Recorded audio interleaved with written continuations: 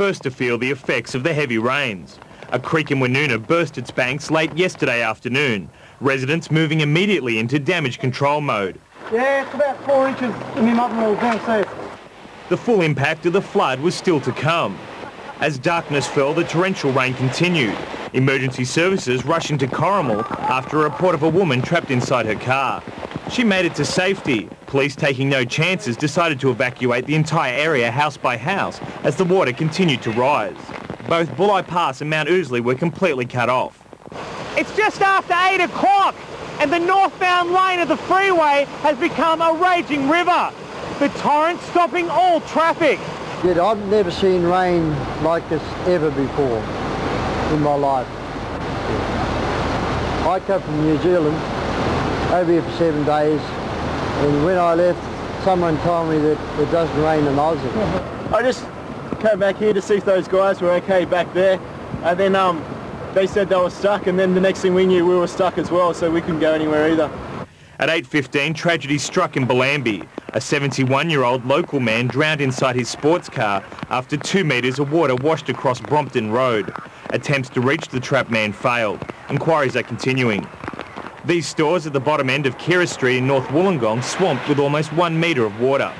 At this stage, no one knows how much rain has fallen on Wollongong and the outlying suburbs, but many residents who were spoken to tonight say it's the worst they've seen in many, many years. Locals on foot attempted to negotiate the fast-flowing torrent. 4-wheel drives and emergency service vehicles ferrying people and equipment to various trouble spots. One of those trouble spots, Fig Tree. Yeah, don't go across, we've got the police coming over with a rope. Residents and police working shoulder to shoulder to get people to safety. Senior Constable Aaron Peary braving the fast-flowing current not once, but 3 times to reach this family. Once on dry land, he waded back into the murky water to check on another group of residents trapped inside their home. Tow truck drivers armed with ropes ensuring the officer wasn't swept away. The police themselves also required assistance from time to time. Throughout Fig Tree, the force of the water could be seen. Cars picked up and smashed like toys. Residents weren't the only ones affected. A series of landslides and rock falls completely cutting off Lawrence Hargrave Drive at Stanwell Tops. Incredibly, as quickly as the water rose, it subsided. By midnight, the worst of the flooding had eased. The destruction, however, remained. Staff at the Cabbage Tree Hotel faced a mammoth clean-up. Right through the doors, in through here, just like a river. A giant freezer thrown against an awning, collapsing it. Inside the hotel, a sea of mud. Stock destroyed, equipment smashed. Inside Corrimal Shopping World complex, the water level was still high at 3 a.m. Every store affected. Thousands of dollars worth of stock and shop fittings left floating in the murky water. Chris Rickey, Prime Local News. Illawarra commuters have been left stranded as the flooding caused dozens of landslides along the southbound track. The worst hit was the northern suburbs, where at Culcliff the track collapsed, leaving a 20-metre gap. Jodie Duffy reports.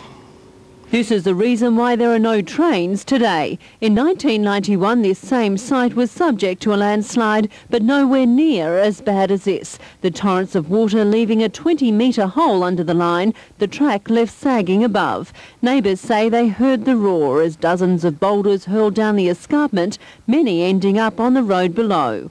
But neighbours say the real concern was last night when a southbound train with passengers on board made its way over this track after the subsidence. Now this was at about 7:30, 8 o'clock last night, where it was pitch black, and I don't know whether they had any idea of the size of the damage that had been done. I did have fear for the people who were in that train that was stuck there, and they did take that train south after that huge great hole had occurred. A State Rail employee said the train proceeded with caution a few metres from the landslide. At Wombara, work is already underway on damage caused by the flash flooding. This is the same site where the Wombara tunnel was to be built. And at Ostermere, neighbours watched on as mud and rock slid from beneath the track, landing dangerously close to their homes. Well, we just had an awful lot of rain in a very short time, and things seemed all right when we went to bed, and when we got up this morning there was a big mudslide in the backyard. We'd planted some really nice plants just a few days ago, and all gone.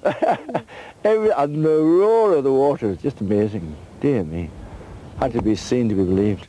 State Rail says it will be some time before the track is repaired, although limited commuter services are expected to be available during peak hours using the Western Track. Jodie Duffy, Prime Local News. State Premier and Emergency Services Minister have toured one of the worst affected areas to witness the devastation of the floods for themselves.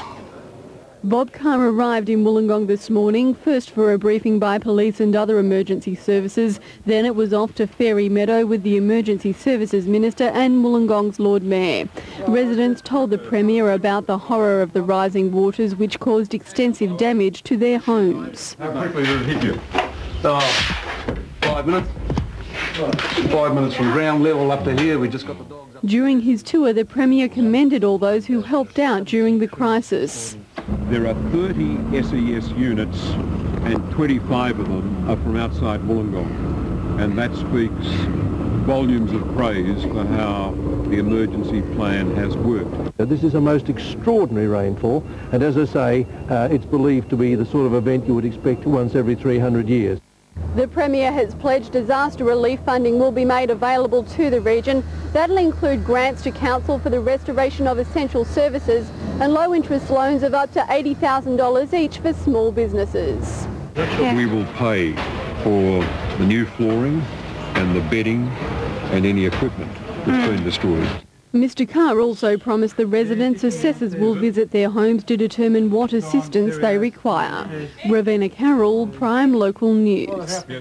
Every available emergency service officer has been involved in the flood response. With resources stretched to breaking limit, many rescuers performed above and beyond the call of duty. I could only classify the night probably as one of the most horrendous that we've had for many, many years. Police, ambulance, fire brigade, SES, all exhausted today after last night's massive effort. Armed with little more than a torch and a raincoat, dozens of officers battled driving rain, freezing temperatures, traffic jams and rising floodwater. We had a number of police injured in relation to motor vehicle collision. We had some police also involved in rescues were slightly injured, but then again, many emergency services the same. For the dozens of SES teams activated during the emergency, their movements were controlled from the operations room at State Headquarters in Wollongong. Emergency numbers have now been set up for residents requiring further assistance. The State Emergency Service can be contacted on 422 62 444. Chris Rickey, Prime Local News. Welfare organisations have also been flat out helping residents who were forced from their homes during the night. Some lost almost everything they owned. This scene at the Corrimal Bowling Club highlights the community spirit that has shone through the bleakness of this disaster. Salvation Army officers hand out food while Red Cross volunteers counsel people whose homes were ravaged by floodwaters. We're actively involved all over the Illawarra trying to make sure there's enough food around for people to be able to be fed. This woman lost 95% of her belongings. Yeah, they've been great assistance. Yeah, they helped us with food and accommodation and with formula and things like that for the kids and that. But yeah, the only thing I can say to them is just thank you. The Department of Community Services is also providing assistance. The Recovery Centre number is 422 68410. Meanwhile, Wollongong City Mission has established a national donation hotline to help those affected. That number 1800 640 250. We have staff on hand down here to take cash, food or clothing donations as well. The Lord Mayor has also launched a relief fund. Donations can be made through the IMB and Commonwealth Bank. Ravenna Carroll, Prime Local News. As heroic stories begin to surface from last night's disaster, an ugly side to Wollongong has shown its face. Police are now investigating reports of looting. The Cabbage Tree Hotel not only suffered massive damage and the loss of thousands of dollars worth of stock, but the owners also fell victim to looters. As staff were battling rising floodwaters, thieves helped themselves to wine and beer. Police have already recovered a bin full of alcohol left abandoned near the hotel. But we're very lucky because I have my husband and my son here. There's so many people so worse off than us, and people are doing it to their house too. Yeah, it's very sad. But it's annoying to think people can take advantage of you. Both the police and the community are disgusted with the crime. The police reaction to looting, you know, is, I suppose it can be considered the lowest of the low. Chris Rickey, Prime Local News. Welcome back. Well, the big wet has left Wollongong looking much like a war zone. Many residents put in a big effort today trying to restore things to normal. Jodie Duffy has that story. It's been the biggest mop-up the region's seen for some time. At the break of day, the damage was obvious. At Ferry Meadow, there were cars everywhere, lifted from the ground in driveways, at least 2 in the creek, and at Fig Tree, 1 vehicle ended up in a tree. At the Fraternity Club, 14 staff cars were piled high, frightened patrons reliving the terrifying ordeal. The creek swirled over and then just the torrents run through the place and just made a hell of a mess. It was scary. We were so scared. You've seen all these cars just floating past because we went out and checked our car to make sure our car was all right. And all these cars were floating down past us, vending machines and everything. Club managers assess the damage done. Yeah, like we usually got 2 shipping containers here full of all the club records, and they've just finished up down here towards East Beach somewhere. Incredible, absolutely incredible. They're about 25 tonnes each, and one's just here and the other one's the other side of the Northern Distributor, about 200 metres away. Unbelievable. Inside, the club's been gutted. There's millions of dollars damage, both patrons and management devastated. One of our poker machine patrons came through this door to go to the toilet and thought he was in a fish bowl. The water was halfway up the windows out to the bowling area. The Princes Highway got a hammering. One man thought he'd hit the jackpot, discovering a bottle of wine underneath the rubble, while nearby crews tried to prevent an oil spill seeping into stormwater drains. To the north, then, shop owners began the massive task of cleaning up the mess. At Rutty's Real Estate, furniture had to be removed, while residents inspected the debris left at Hewlett's Creek. At Fig Tree's Westville Shopping Centre, the big clean-up's also underway. It too has suffered massive flood damage. The centre won't be open until Thursday. Jodie Duffy, Prime Local News.